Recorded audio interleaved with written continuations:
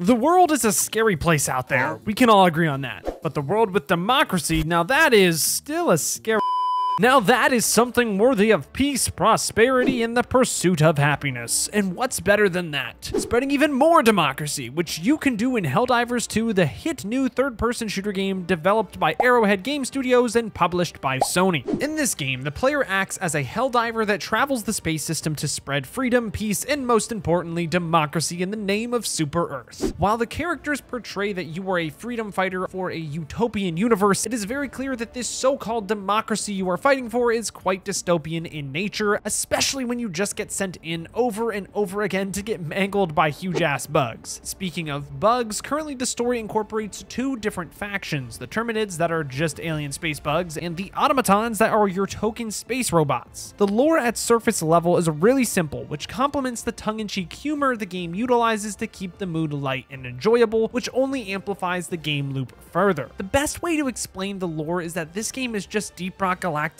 in a different font. To be honest though, the gameplay loop can be explained this way too, but that is a topic for a different video, so let's just keep moving. Helldivers 2 has an incredibly satisfying gameplay loop at its base level. When starting a game, the player picks a planet to play on, all with different innate effects like reduced visibility, earthquakes, or freezing that reduces overheat frequency. On each planet, players embark on operations that contain multiple missions to complete for experience to level up the player's character, medals to unlock gear in the battle passes, requisition slips to purchase powerful stratagems, and even the premium currency, super credits. That's right, you could technically do this all for free. I really love how a player can get super credits for free and doesn't have to pay, especially when you already have to pay to play the game itself. Let's backtrack to stratagems though, because that is what I believe really sets Helldivers 2 apart from similar games like Deep Rock Galactic and even Destiny. Players are allowed 4 unique stratagems per mission. Currently, there are 47 to choose from, all with different power levels and uses depending on the player's level. The higher level a player is, the more they have available for purchase with requisition slips. Utility in a video game is nothing new, but the way that different stratagems synergize with each other is so satisfying. Like when you run EMS stratagems that stun enemies and send down a huge eagle bomb on top of them or just let a mortar take them out. It is satisfying.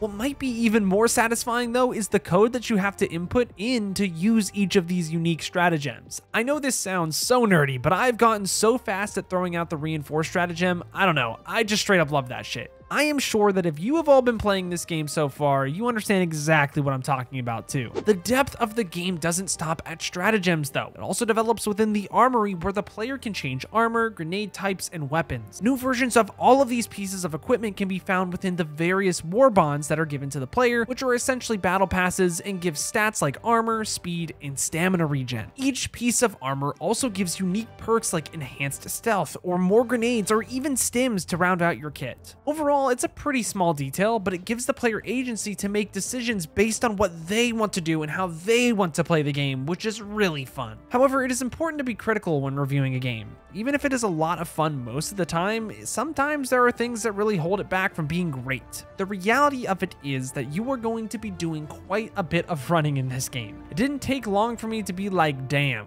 this is going to be a trip, which isn't exactly the most fun thing to have to do. I mean, if you like that shit, just play Walking Simulator. Combo the amount of time you are spending in a mission with the fun stability issues that the servers have that could possibly crash your game out of nowhere, and you are not going to be having a whole lot of fun. When I tell you I was about to fully complete a difficulty 7 mission solo and crashed 10 seconds before my extraction came, I was irate. I sadly wasn't recording, you'll just have to take my word for it or ask more, he was there, but that's besides the point. In reality, I still woke up and hopped on the next day, so the game was still good enough to bring me back. Another problem with these types of games is that it absolutely sucks to play solo, and there is not really anything to compensate for a solo player experience. In other games, the player is given an AI companion that makes parts of the game easier to complete so that the game is at least playable. Running around solo in this game has got to be one of the most depressing experiences. The SOS beacon solves this problem by allowing other players to join, but that isn't everyone's cup of tea. Sometimes you just want to play alone. And oh yeah,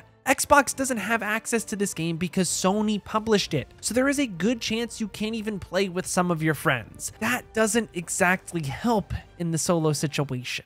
One last problem with these types of games is that once you grind it for a while, there are only so many mission types, and it just starts to get really bland really quickly. I can only shoot so many ICBM missiles before the explosion takes away that whoa value. The developers do try to combat the running issues and repeating missiles though. A recent update just added mechs into the game, and there have also been some rumors about vehicles making it in at some point in the future too. At the end of the day though, these are just arguments of the base game, and this genre always has these challenges. That being said, this opens room for the discussion of the visual and audio design of Helldivers 2, which was done really well in my opinion. If you were going to be running a 5K every mission just to complete it, the environments better be immersive, and you better believe that they are. A lot of this footage was recorded on my 2060 Super over my spring break. I can't wait to see how this game looks on my 4080 supercomputer. That being said, even on what most people are starting to consider an older build, Helldivers 2 looks absolutely beautiful. What is really impressive to me though is just how many planets there are in this game, and how every single one of them got love and attention. None of these maps look half-assed. They all have their own personality. The dunes look vibrant. I feel cold when shooting bugs in the Fenrir system, and the water on every other planet looks gorgeous in my opinion. Graphically, the game knocks it out of the park. Moving on to the auditory design, and it is arguably even better. The environment is immersive with the visuals, but the sound effects of the guns, enemies, and even footsteps on the ground makes the game come to life.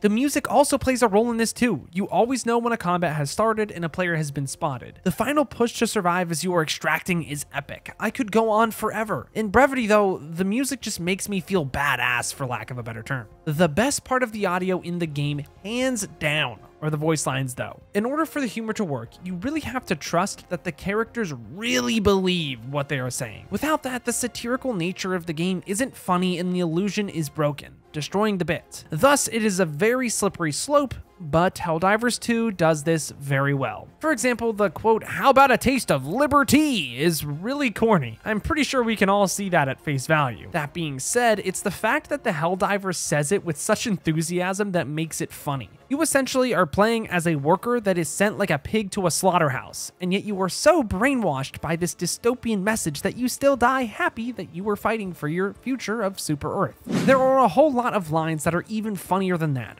But my all-time favorite has to be when a player is shooting a full mag of an LMG and they just start screaming some of the funniest shit at the top of their lungs. The attention to detail in Helldivers 2 is sublime and has to be noted. It is what transcends the game into more of an experience than just a game. Before we move on to the final rating though, it is important that we discuss how Helldivers 2 innovates on the industry, or to be honest, the lack of innovation, which is something that really troubles me. This game doesn't exactly do things that no other game does, aside from the way that stratagems function. Is that really enough to warrant it becoming legendary? I really don't think so. When I think of this game, I just think of what Deep Rock Galactic does better, and the fact that it came out in 2020 for a fraction of the price, as well as being compatible with all major platforms aside from the Nintendo Switch. What really sets Helldivers 2 apart is the feel of the game. The game feels like it has a lot more of that AAA polish, while Deep Rock feels much more arcadey in nature. To say that the game doesn't innovate though feels entirely wrong. It's just not groundbreaking yet. I think after a few more updates and server stability fixes, the game will be in a much better spot. But it is because of some of the shortcomings discussed in today's video that I'm giving Helldivers 2 a very strong 7 to a very light 8. If the game came out just a little bit earlier, it probably would have had a higher rating. If the game didn't have some server stability issues, it would probably also have earned a higher rating. But with time, it will have these things, so maybe it will go up. But we have to rate it with the content that we have now. For $40, there are definitely other games that give you slightly more bang for your buck, like Deep Rock Galactic, but at the end of the day, you can't be mad with what you get out of Helldivers 2. It's one hell of a good time. What do you all think of Helldivers 2? Do you love it, hate it, never even want to play it? Let me know in the comments down below. Aside from that, thank you all so much for watching, but until next time, I've got to peace out and pass out. I'll see you in the next one.